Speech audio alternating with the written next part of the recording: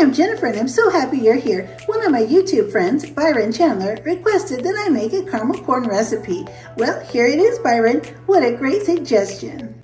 I'll have Byron's channel linked below. I have all of my ingredients here ready to go. A big pan with 2 sticks of butter. I have Karo syrup, brown sugar, sweetened condensed milk, salt, vanilla. I have a candy thermometer, but that isn't necessary. And I also have some popcorn, all popped and ready to put this wonderful recipe together. I also have a wooden spoon. A wooden spoon is the very best thing to use for this recipe. We're going to start off by adding our butter, and then we're going to add our brown sugar, and we're going to add in our corn syrup. 1 cup of corn syrup, 1 cup of brown sugar, and 2 sticks of butter. A helpful tip, before measuring out your corn syrup, spray your mixing cup with some cooking spray. That way the corn syrup will pour out easily. We are going to bring this mixture to a boil.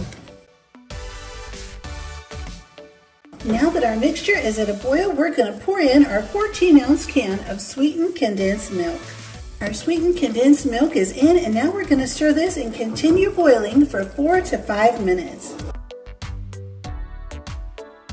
We're going to let this boil till it gets to the soft boil stage. Right here it says on my candy thermometer, soft boil stage, and we want our caramel syrup to be at 235 degrees.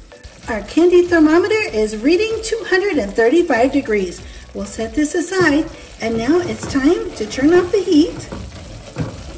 And we're going to add in our salt and our vanilla. Now be very, very careful.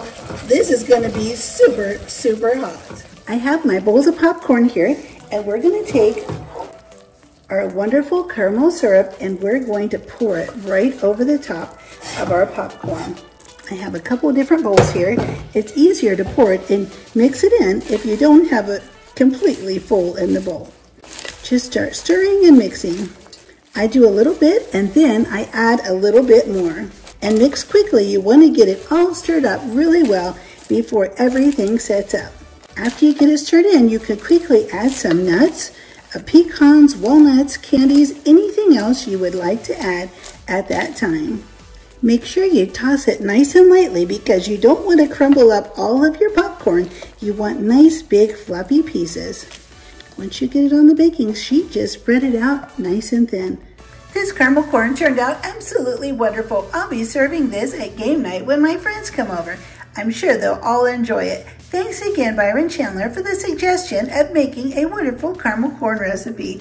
I'm so happy you are all here. I appreciate it so much, and I would be so happy if you hit the like button and subscribe. And I'll see you next time.